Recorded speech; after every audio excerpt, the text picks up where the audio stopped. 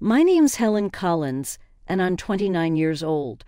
I work at the local library in a small town that many people probably haven't heard of. My life is simple, maybe too simple for some, but it's mine. I've always been the quiet type, preferring the company of books to the noisy outside world. The library is my sanctuary. It's a small old building with creaky floors and shelves that have seen better days, but to me, it's perfect. Every day, I open the library doors at 8 a.m., switch on the lights, and breathe in the familiar scent of books. It's a routine that never gets old. My parents passed away when I was young, so I was raised by my grandmother. She was kind, always encouraging me to read and learn. But now she's gone, and I'm all alone. No siblings, no close relatives, just me and my small world. Good morning, Helen. Mr. Jenkins, a regular visitor, greets me as he walks in. He's an elderly man who spends his days reading history books. Good morning, Mr. Jenkins. The new shipment of history books arrived yesterday. I've set them aside for you, I reply with a smile. Ah, you know me too well, dear, he chuckles, shuffling towards the designated shelf. The day unfolds with familiar faces coming and going. I help a group of kids find books for their school project, recommend a romance novel to Mrs. Harrison, and guide Mr. Thompson to the science fiction section. It's a quiet life, but I like it. I find comfort in the predictability, the routine. Then one day, everything changed. The day Jack walked into my life. He came in looking for a book, but I could tell he wasn't the regular library type. He seemed out of place with his crisp suit and confident stride. "Can you help me find a book?" he asked, his voice smooth and inviting. "Of course. What are you looking for?" I replied, trying to keep my composure. "It's a novel. The Great Gatsby, I believe," I said, leading him to the classic section. As I handed him the book, our hands brushed briefly, sending a jolt through me. It was a simple touch, but it lingered in my mind. "Thank you, Helen," he said, reading my name tag. "I'm Jack. It's nice to meet you, Jack," I replied. That brief encounter marked the beginning of everything, the beginning of a love that I thought would last a lifetime, the beginning of a journey that would take me from the quiet life I knew into a world of chaos and betrayal. If only I had known then what I know now, maybe things would have been different. But life doesn't come with a warning label, and sometimes we just have to learn the hard way. After that first meeting, Jack started coming to the library more often. It was odd because he didn't strike me as the reading type. However, each time he came in, he'd ask for a book recommendation and then spend a few minutes chatting with me. One day he walked in just as I was struggling with a box of newly arrived books. "Need a hand with that?" he offered, walking over. "That would be great, thanks," I said gratefully. As we placed the books on the shelves, he asked, "So, Helen, what got you into working at a library?" I shrugged.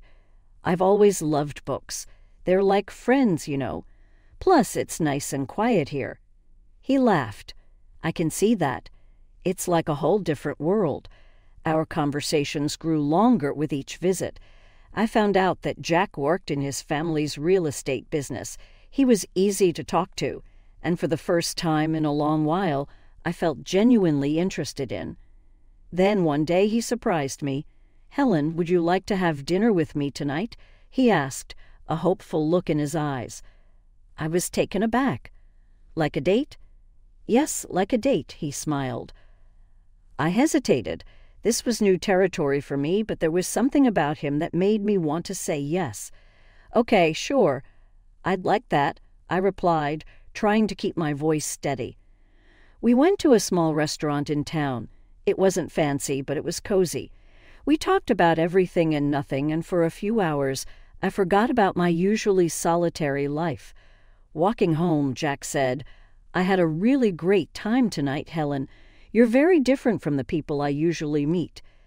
I didn't know how to respond, so I just smiled. He continued, "I'd like to see you again. Would that be okay?" I nodded. "Yes, I'd like that." From then on, we started seeing each other more regularly. He'd take me out to dinner or we'd go for walks. It was nice. For once, I felt like I was part of something more, part of a world that wasn't just about books and quietness.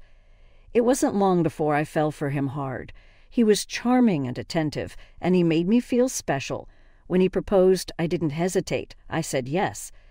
Looking back, I wish I had seen the signs. I wish I had known that the charm was just a mask, a cover for something much less pleasant. But love has a way of blinding you, of making you ignore the warning signs, and I was very much in love. Or at least I thought I was. After Jack and I got engaged, things started to change. It began with his parents. They didn't approve of me from the start. They thought I was beneath their son because I didn't come for money. The first time I met them was at their house for dinner, and I was nervous. It was a big, fancy house, nothing like what I was used to. "Helen, this is my mother, Margaret, and my father, Richard," Jack introduced. "Nice to meet you," I said, trying to smile. Margaret looked me up and down. So you're the girl who works at the library," she remarked. "Yes, I am," I replied, feeling smaller by the second. Richard chimed in, "Jack, couldn't you find someone more suitable?" I felt like crawling into a hole. The dinner was long and uncomfortable. They made it clear they thought I wasn't good enough for their son, but Jack stood up for me, which made me love him even more. Before our wedding, they insisted on a prenuptial agreement, saying it was just a formality. I didn't have much to lose, so I agreed without making a fuss. Once we got married, I moved into Jack's house, which was actually his parents' house. They had given it to him as a wedding gift, but they acted like it was still theirs. His parents came over all the time, unannounced. They'd walk in and start ordering me around. "Helen, make us some coffee," Margaret would demand as soon as she walked in, and I would, without saying anything. I didn't want to cause trouble. One day, Margaret pointed at the TV and said, "Remember, Helen, in case of divorce, you can't claim this." It was like that with everything. They constantly reminded me that nothing in the house was mine. Jack started changing too. He wasn't the man I fell in love with. He began joining in on the jokes his parents made about me. One evening, while deciding what to wear for a family event, I asked Jack for his opinion. "This one makes you look less drab," he said, laughing. I was hurt. It felt like he was a different person around his parents. He no longer stood up for me. Instead, he laughed along with them. Living in that house was exhausting. I felt like an outsider, an unwanted guest. I kept hoping things would get better, but they only got worse. The stress started affecting my health. I began having severe stomach pains. I tried to ignore them, but one day I collapsed at the library. I woke up in the hospital. The doctor said it was stress-related. I ended up staying there for a few days, but Jack didn't visit or even call. I felt so alone. Then one day a notary came to my room with news. My great-aunt, someone I barely remembered, had passed away and left me her fortune, $30 million. I couldn't believe it. I didn't even know what to do with that kind of money. Suddenly, I wasn't just the poor girl from the library anymore. When Jack and his parents found out, they came to visit, suddenly all smiles and sweetness. "Darling, we're so happy for you," Margaret said, her voice dripping with fake concern. "Yes, we're a family. We should support each other," Richard added. I didn't buy it. It was too much of a change. After they left, I overheard them talking outside my room. They didn't know I was listening. "She's such a fool. Can you believe our luck?" Jack laughed. "We need to make sure she doesn't leave you, Jack. Maybe you should have a child with her. That will tie her down," Margaret suggested. I felt sick to my stomach. These people didn't care about me. They just wanted my money. That moment I knew what I had to do. I had to get out of that house, away from these people. I had to take control of my life. I wasn't going to be their victim anymore. I left the hospital with a plan in my mind. I knew what I had to do. When I got home, Jack and his parents were waiting, all smiles, acting like the caring family they never were. "Oh, Helen, we were so worried about you," Margaret exclaimed. I nodded but didn't say much. I needed to act normal, not to tip them off. Jack came closer. "So, when do you get the inheritance?" he asked, a little too eagerly. I looked at him, the man I thought I loved, and realized I didn't even recognize him anymore. "Soon," I said, "but it's not something you need to worry about." His smile faltered a bit. "But we're married, Helen. What's yours is mine, right?" he insisted. I forced a smile. "Of course, darling." That night I couldn't sleep.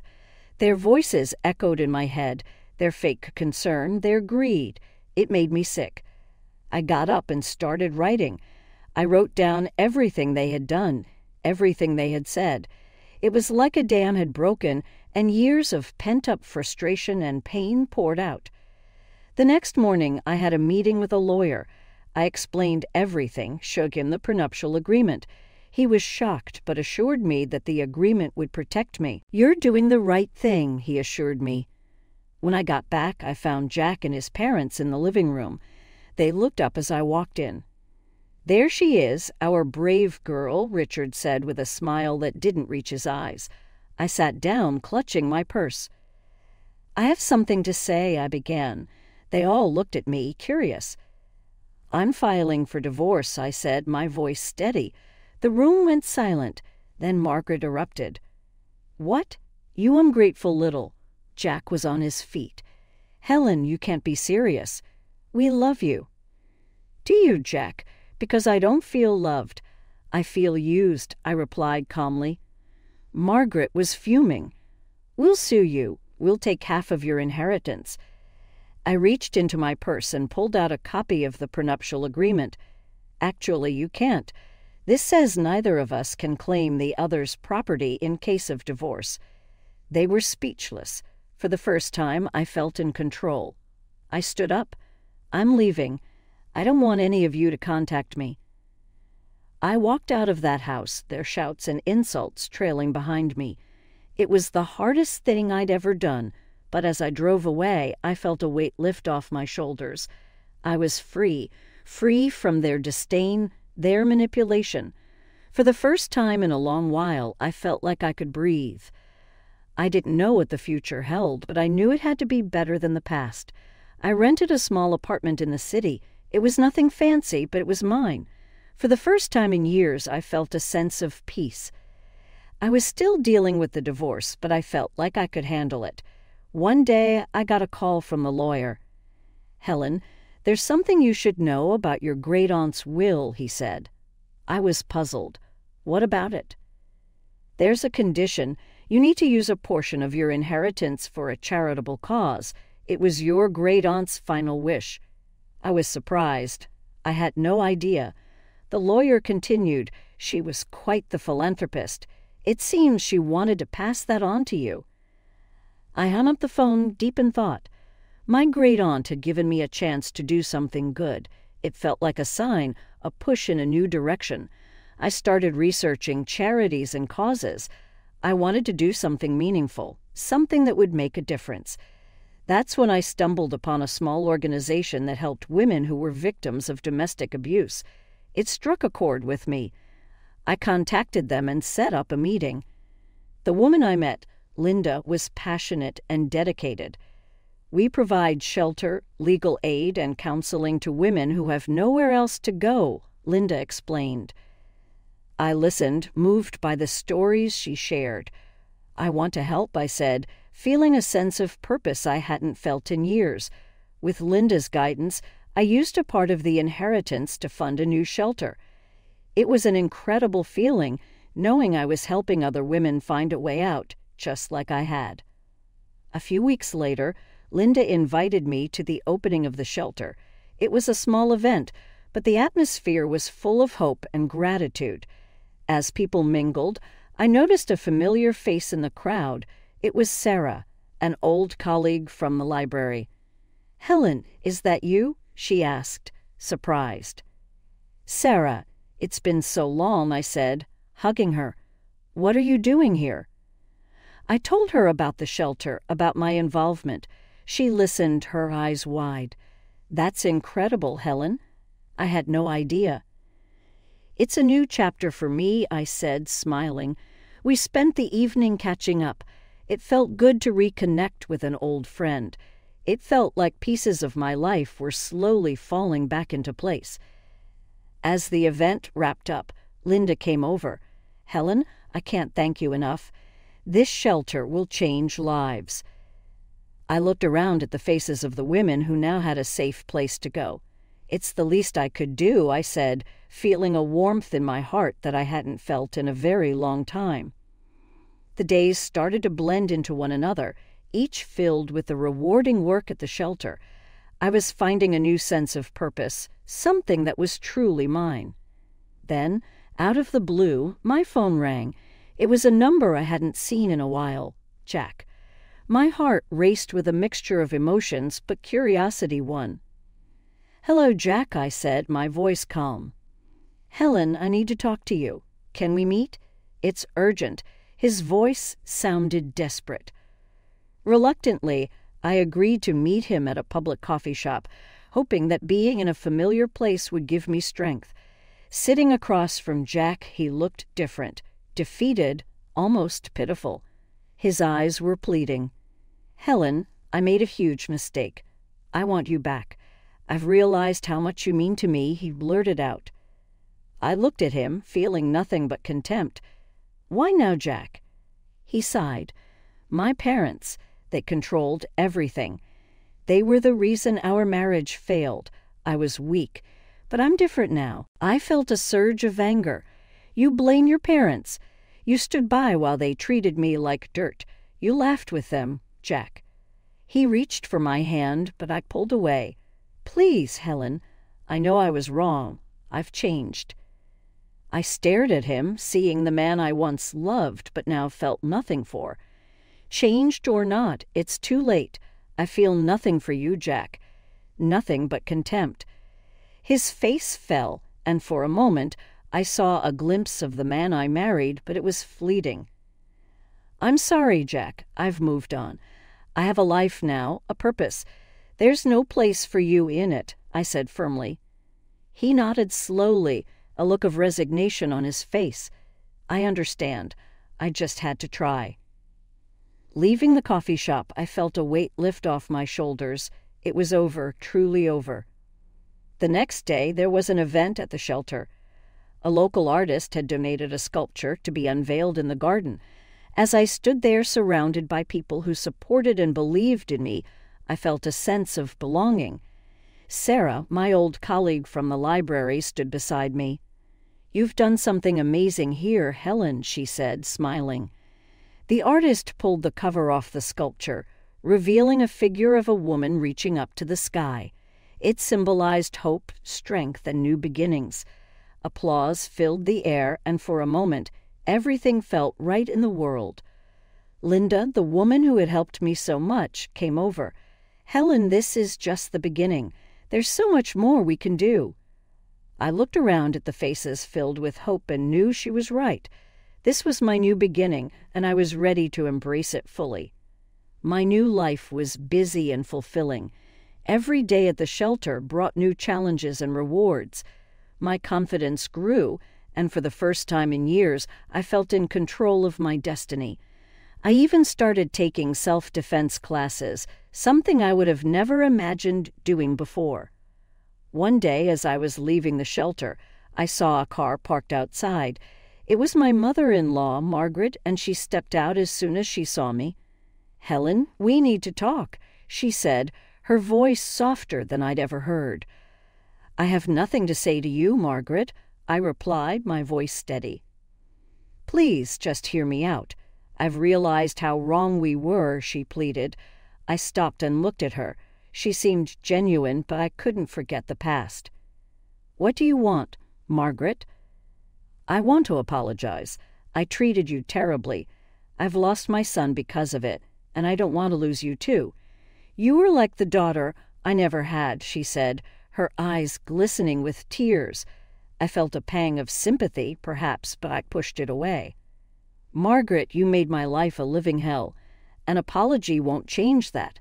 "I've moved on, and I suggest you do the same," I said firmly. She reached out to me, but I stepped back. "Please, Helen, I know I can't undo the past, but I want to make things right." I shook my head. "It's too late for that. Goodbye, Margaret." As I walked away, I felt her gaze on my back, but I didn't look back. I had learned to stand up for myself, and there was no going back to the way things were. The next day, I received a letter from Jack's lawyer. He was contesting the divorce settlement. I wasn't surprised, but I was ready. I met with my lawyer, a sharp woman named Rachel. "He's got no leg to stand on, Helen. The prenuptial agreement is clear. He's just trying to intimidate you," she said confidently. I nodded. "I'm not afraid of him anymore. Let's fight this." The court date arrived, and I walked in with my head held high. Jack was there with his lawyer, and for a moment, our eyes met. There was a flash of the old Jack, the one I had loved, but it vanished quickly. The judge listened to both sides and then made her decision. The prenuptial agreement stood, and Jack's claims were dismissed. I felt a surge of relief and triumph. After the court session, Jack approached me. "Helen, I'm sorry. I was wrong," he said, his voice low. I looked at him, seeing the man I once loved but now felt nothing for. "Goodbye, Jack. Take care of yourself," I said, and walked away. As I left the courtroom, I felt a sense of closure. That chapter of my life was finally over, and a new one was just beginning. At the shelter, we were planning a fundraiser, and it was taking all my attention. The support from the community was overwhelming, and I felt a deep sense of gratitude. The night of the fundraiser arrived, and the place was buzzing with energy. People from all walks of life had come to support our cause. As I looked around, I realized how far I had come from a quiet, timid woman to someone who stood up for herself and others. "Helen, you did it. This is amazing," Sarah said, coming up to me. I smiled.